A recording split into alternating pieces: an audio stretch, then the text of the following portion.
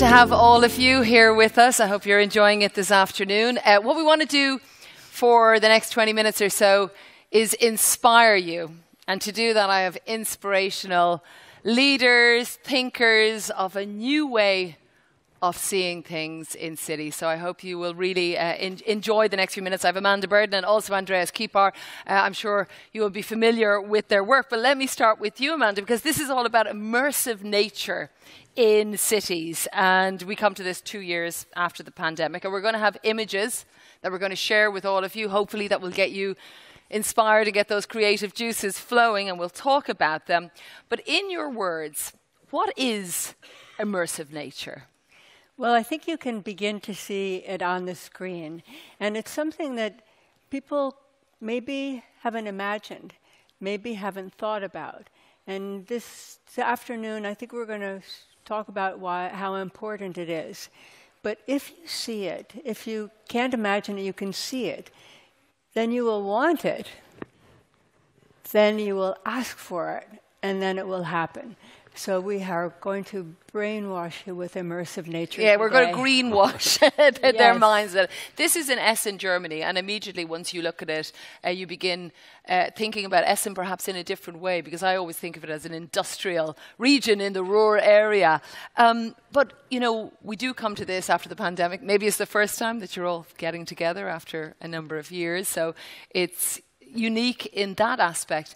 But also, is designing open spaces different after COVID? Do you want people to think about it differently? Yes, and first of all, open spaces, public open spaces are of course key to making a great city.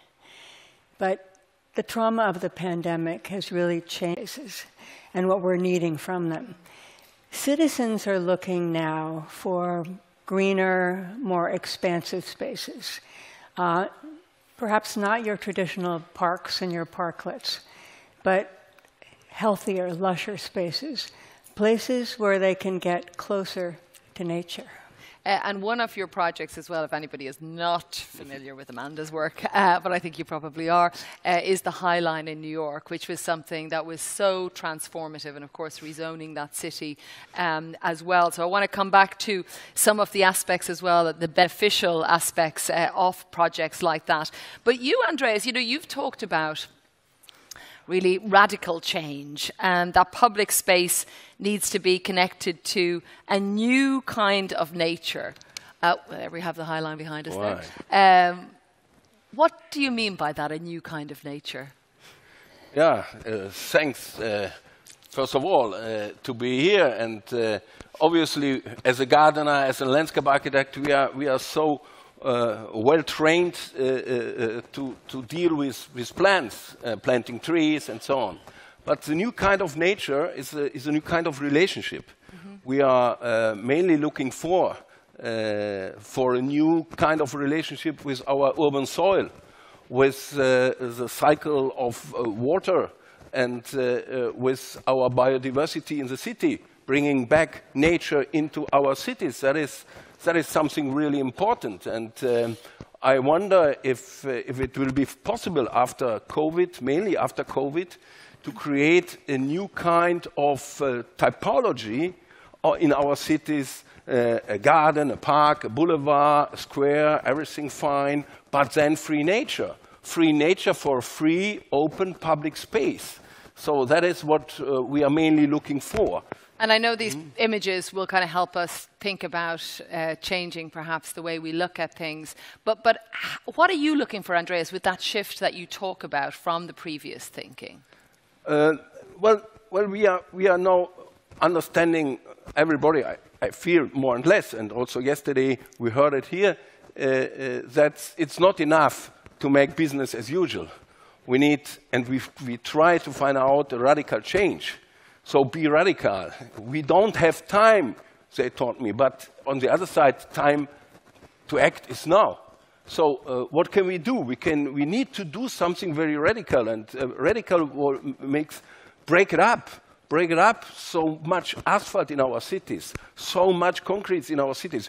Bring the green into our buildings, not only on the roof, but into the buildings. So there are so much opportunities to do the same things but in another way. So more radical, showing what does it mean when nature grows up. And we feel so well connected to nature when we can see by daily working what happened in our cities. And it will be not only a lovely park. We have a lot of lovely parks, but it will be something else we can see. A new ethic aspect, I think, needs also a new aesthetic aspect. But do we know, for example, Amanda, about the lasting positive effects on the individual? Because it's great to see some of these grand projects, and they definitely change the urban landscape. But what about the individual? Well, I think we heard a little bit about that yesterday during the panel that you moderated. But we instinctively know, and studies have shown, that nature, being immersed in nature, is beneficial to our health and well-being. We know it lowers our stress level, it increases our productivity, improves learning. It even increases our recovery rate during illness. But it also, the whole idea of immersive nature is also, and we want to hopefully talk about this too, important to our city's health and well-being as well. Well, let's talk about that, because I think the first pushback probably that people might have is like, hang on, this looks amazing, but it's going to be too expensive. And what is the economic rationale or benefit for cities, and how they might, I suppose, prosper as well in whatever respect? Well, we heard a lot about this during today and yesterday, which is that cities have never been under greater stressors, and we know what they are. And there are the stressors, really, they're existential threats from the climate crisis, and we know it's extreme heat, and it's flooding, and torrential flooding, and sea level rise, and pollution of our. It can contain our rainstorms. It can eliminate heat or reduce heat and fires. It can cool our streets, and it can actually clean our waterways and our air. And we're just not talking about trees. We're talking about what you see on the slides. This is radical, as Andreas always says, radical, deep, immersive nature within cities. And that's what's radical. It's not on the outskirts. It's bringing that within cities. And it's worth it because, cities are going to have to prepare so these investments are going to prepare cities for climate-related events. And if cities did this collectively, they could collectively, more and more cities do that, then they could repair the planet altogether. Yes, indeed, one city at a time. I'm just looking at Bangkok there, which is also a place that I visited, but I remember the heat and the concrete is what I remember. What do you think when you see that picture, Andreas? Well, I think immediately about reconnecting people with nature. We are nearby. So nature is not far away. It's not outside. In our 15 minutes, it is nearby. It is in our own community. So it creates a certain kind of ownership. And by the way, it's a really important aspect in climate adaptation. So it seems like a rain garden. It seems like a biodiversity garden. It seems something that can change day by day. And by the same way, we can go in. And let me say, that is something, maybe the things we learn in the past, everything fine and it's good to see, but then we need to have, in our future cities, we need to have also open space for nature coming out by themselves. So that is what I call in a German word a little bit like rustikal, so very, very strong, and people want to feel it. That is identity, that is a soil-urban identity. It's so interesting that you say that, because the panel I did yesterday was on loneliness and urban nature, and one of my guests, Christian, was bringing up this sense of belonging, and you're talking about ownership, so there's definitely that connection there as well. But I know you're talking about being a disruptor, Andreas. I think that's what I'm hearing. How do you create or get people on board, perhaps people in this room, with radical change? Because it can be difficult, scary sometimes to try and make that happen. I know Amanda's not scared of it, but go on. More or less, 89% of European citizens like to have a new relationship with nature. So nature is so important, and they ask this kind of new relationship. But they don't, maybe the participation will be so important. So Jan Gehl taught us that first people, then space, then architecture. So normally, we try to start with people needs, and then with a new vocation of old spaces. New vocation. And at the end, we will have the best dress code. But at the end. So body, soul, and then... And Amanda, you must have come up against that as well, particularly a high-density city that we're talking about. People must often say housing first, and that there's not time or space or energy for some of these amazing, look at that in Vancouver, that we're seeing. What would you respond? Well, first, you should never have to choose between the two. They should have both of those necessities. But I think when we think about it, we remember that during the pandemic, many people deserted cities. Yes. And didn't come back, so. And this is true. And they went to places, destinations that were healthier and calmer and greener. And because of mobility and because of technology and remote learning, remote work, people can actually choose which city gives them the best quality of life, which best meets their needs. So cities are going to have to compete now for health and well-being, quality of life, protection from climate-related events, because it is going to be a competition. But cities who actually invest in immersive nature within cities are going to have a better chance of attracting newcomers and keeping their citizens. And it may turn out that people actually choose one city over another for this kind of nature that you see. And that is radical thinking, because before it was kind of the city held the power, but now you're telling me that the people might hold the power over the city. Yes, the city can't lose their people. Yeah, that's what it's about. And that maybe is a crucial point, that from the city we get to an urban landscape. That is completely different.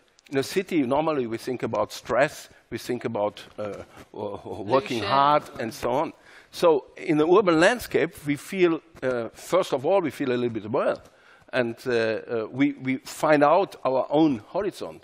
And everybody from us want to reconnect themselves, our own nature, with something that's growing up in a public space.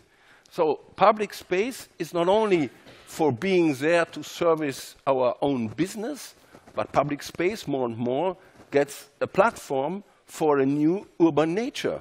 So that is a healthy city. That is a human being city we are looking for. So I'm thinking you're seeing some of these pictures. Look at that from Vietnam. Golden Bridge, incredible. Being held in the hand. Citizens being held in the hand of that city.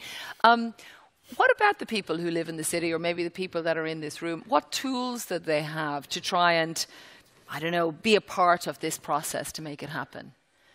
Well, first of all, they have to feel this importance. And I think probably most people in this room today went through an experience during COVID where you wanted to be in a park more, or whether you wanted to be close to small beauty, maybe where you took your time to take your time. Yeah. And I think that there is something that happened during COVID where we feel this, it's almost a primal need for the healing power of nature. And I think this is something that has to be part of the conversation and part of these images that you say that this is what we have to have in our city. And anything less than that feels inadequate. Which is amazing, because I think some of us might be looking at these images going, that's amazing, but I don't know if that would happen in my city, even that it's almost outside the realm of imagination. But it's not, says Amanda. Andreas, what would you be advising people that want to make it happen? Well, first of all, listening. You all know that urban gardening was a good trend. Urban agriculture starts to come in. But then normally, what are we doing? we make a regulation for everything. But at the end, in our cities, we need free space. Free space for nature means free space for people. So that is what we need to break. We have a lot of asphalt we don't use in our cities. So I think the first will be the best. So be radical and let's break it. Break down the asphalt and build something new. If you build it, they will come. I want to end just talking, and feel free to pop in on any other point you want to make. But I think on hope, because I find this also inspiring. Do you feel hopeful that cities can get to this point that you're talking about, Amanda, in a cash-strapped time? You know, all the headlines seem to be on lack instead of abundance. Well, there's many cities that are doing this, and you've seen the pictures of some in Thailand. Look at the Bronx River. Exactly, and the Bronx River. And Thailand and Singapore and Dubai. And I think that this is going to be something that will be something that cities, they need to invest in, but they understand that there are all of these things we've just talked about. It's the personal need during health, for health reasons, for personal reasons. It's the city's needs to fight the climate events, and each one of those climate events can be addressed by this really intense, immersive, expansive nature. And finally, it's what city do people want to go to? What do they want to? Where do they want to stay? And what's that quality of life? So, as it's part of the conversation and demand, cities are maybe going to have to radically adjust their priorities and their spending plans. Radical change for cities. Your last thought there, Andreas. Are you hopeful? Well, otherwise I weren't here. So I'm really hopeful, and United Nations are with us all hopeful, because last year they bring out the nature capital accounting. So while we are sitting here, in our cities, we produce nature, not only in our national parks, not only in our gardens, but street by street. So let us be hopeful together and break it together by nature capital accounting. And that can be some new part in our own story that also other people, not only we as a gardener or landscape architects, try to understand what does it mean that nature is not only a luxury, but nature is something we need day by day. Essential. Radical thinking. Thanks so much to Andreas and Amanda. Thank you.